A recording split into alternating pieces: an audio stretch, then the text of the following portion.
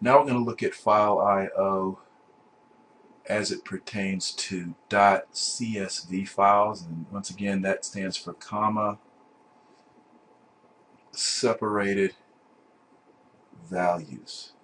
And all that means is that inside of the file, and these are usually these files look very raw in terms of the data that's in them. Inside of the file you have numbers, and once again these are numbers only. These files contain only numbers. Okay, and so when we talk about CSV files, they only have numbers in them. And so if we did a file that looked like this, 2, 5, 7, and then 45, 99, 77, and on the next line we do 1, 3, 42. This is a CSV file, and we save it as a .csv file. And the delimiter, the thing that's separating the values in this case, is the comma. That's the delimiter. I'm going to see that even more in the next video. But so these are comma separated values, and that's why it's called a .csv file. It also, these files are so popular that Excel is able to deal with them quite well. It's able to read them and actually save Excel files as .csv files, and so we'll look at that a little bit here as well. So we go into the MATLAB, we're going to read them, and so before we read them, we're actually going to create the file. So what I'm going to do here is create a new file that looks just like what I did on the board. 2, 5, 7. Next line is 45, 99, 77, and the next line is 1, 3, 42. Now if I were to save this as a .m file, a MATLAB file, MATLAB would pitch a fit because this stuff doesn't mean anything, right? But if I come up here and say save, and then I go down here, you recall that MATLAB is going to automatically save it as a .m file. But if I come down here and click that, and I say all files, then when I come in here and say, okay, save this as csv_file.csv. Notice I put the dot extension in there, and so this allows me to dictate how this file is saved. So csv_file.csv is going to save this file as a CSV file named csv_file. And so I do that, and it says it already exists, so I'll say yes to replace it.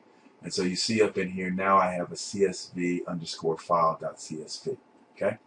Now I want to read that file. So notice it's a .csv file. MATLAB can handle that. It's okay. It's not a .m file, and so MATLAB is looking at this just as a comma separated value file. So now let's go over here, and I'm going to do the split screen thing again. And actually, I don't want to do it that way. I'd rather do it this way. Let's do split screen. There we go. Okay, so now push this over here. So now what I'm going to do is actually read this file into a variable named A, and A is just going to be an array. Okay, and so I'm going to go over here and execute this. And what I do, you notice that A, now the variable in MATLAB A, is equal to the data that's inside this file, this .csv file, right? And it is an array of type double. If you go over here in the workspace, there it is. It looks just like the arrays that we've created before.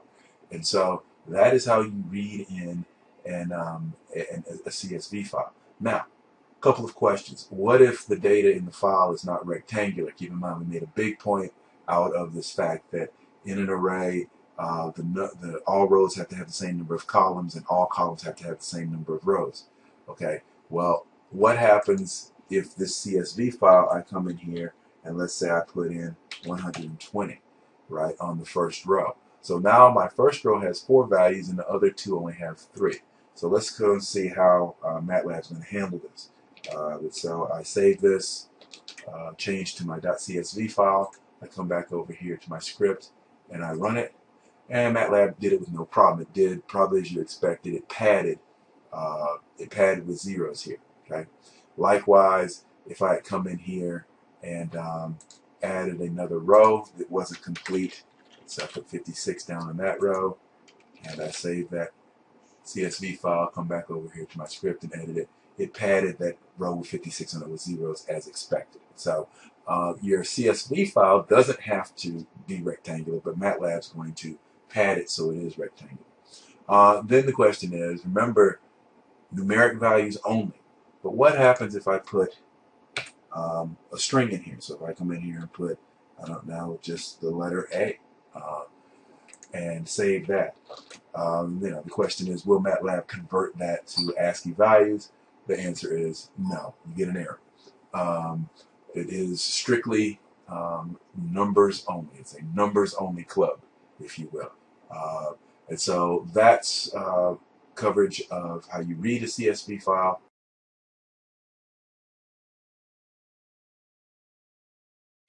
Let's go over here now and talk about how you would write to a CSV file. Just like when you read, you do CSV read and you give it the file name. With write, you do CSV write.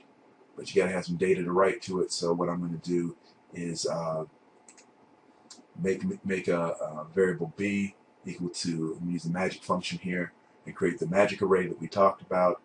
If you notice, and then I'm going to say CSV write, give it a file name. I give it CSV underscore file underscore new.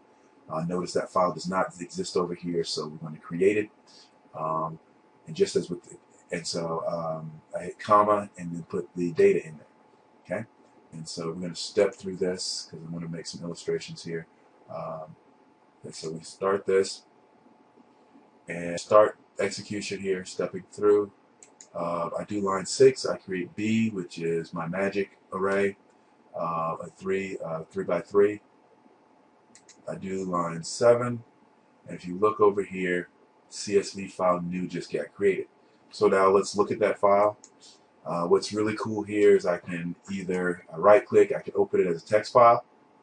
There you go, it's opened as a text file. Or I also could open it as outside of MATLAB in Excel. And so it's opened up here in Excel. And so I created this file in MATLAB, it's a .csv file from the code, and then now I have it in Excel format here. And if you notice, just if we want to do something in Excel here, once again, to test to see if this magic, if the magic really exists here, I can sum up the rows and sum up the columns. And I'd have to do the diagonals by hand, but I can see that this whole thing about this being magic exists. So close that. No, I don't want to save it. So what I've done here in my CSV write is I have created this data over here. It has generated it in a file named CSV underscore file underscore new. Okay. Now the problem with this is, whereas in Excel we had sheets and we could aim data and where it was going to go, with CSV write, when I write to that file again, it is going to completely overwrite everything that I have in that file.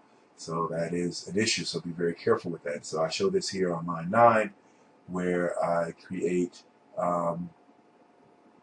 variable C, which is a magic array of size 9 by 9, and then I'm going to write that to my file CSV file new, and it's going to overwrite. It's going to overwrite this data here. And so now, also notice that when we had an Excel file, if I tried to do this, I would get an error because this file is still open. But with CSV, when I do this, it doesn't give me an error.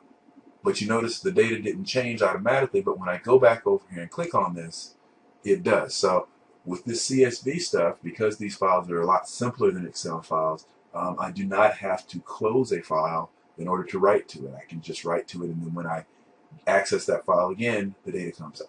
So this is all the data here you see in the command window down here for variable C. Once again, I can open this in Excel, and there it is. And just for fun, if I wanted to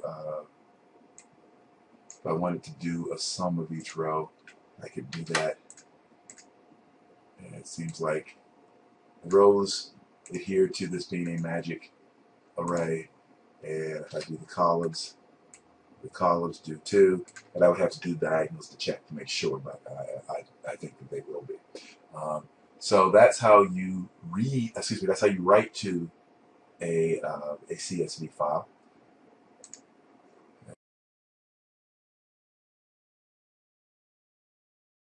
And I don't want to save that. Okay. Now I give an example, much like the example. Let me go back to single screen here. I give an example, much like the example I gave when we did Excel. So I'm going to read in a file. In fact, I'm going to read in a file with this data here. I'm going to open this as a text file. And let me clean this up a little bit because I messed it up a little bit when I did examples. Let's clean this up. Keep it 56. Okay, so that's my original. Alright, I'm going to read this file in, and my example, I'm going to read this file in, and then I'm going to calculate the average of each column.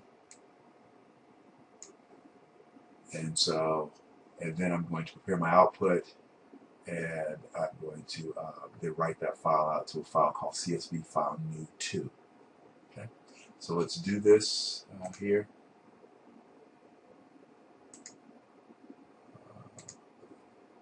And if you notice, I want you to notice again that Csv File New 2 does not exist over here, so we're actually going to create that. So I want to step through this, so I'm going to put a breakpoint there. So I'm going to read the data here on line 7. So I read the data. It's a variable data that has what's the internals, what the data that's in that file. I'm going to calculate averages using my mean function. Keep in mind, it's going to calculate the average for each column. So as I step through, now variable avgs has the averages for each column, and now I'm going to prep my data by putting that averages on the bottom in row 4. So what I do is I figure out the size of my data, and then I say data at row, because keep in mind the data is still 3 by 3, so I really want to put it in row 4, so I do data rows plus 1, because this value here, rows, is going to be 3, and so it's rows plus 1, so that's going to be the 4th row, and then all columns equals avgs, so I've assigned that. So when I do that here, so here we have my rows and columns. Rows is going to be 3, columns is going to be 3. You see that over here in the workspace. And then my data is now going to look like this when I put those rows on the end. Because I put the row of averages in the 4th row of data, and now my data is prepared. So then I do a CSV write out to my new file with that data. So when I do that, you can notice up here the file just got generated, and if I look at this file, I can look at it as text. If I look at this file as text, there it is on row 4, and if I look at it in in Excel, I can see it there on row 4. So taking data out of a CSV file, manipulating it, and then pushing it back out to another CSV file. Notice I had to do a new file. If I did it to the original file, it would have overwritten the data, and I may or may not want that. It depends on the circumstance. Next up, we're going to talk about delimited files and do similar things with those.